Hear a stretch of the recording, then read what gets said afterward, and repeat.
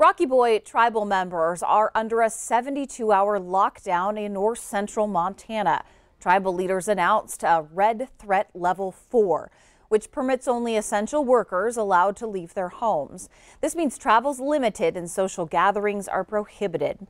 The lockdown expires on Wednesday. The Crow and Northern Cheyenne reservations are under a similar lockdown until August 24th.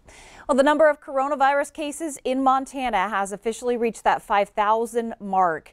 As of just this morning, 55 new cases were announced yesterday with 2 additional hospitalizations.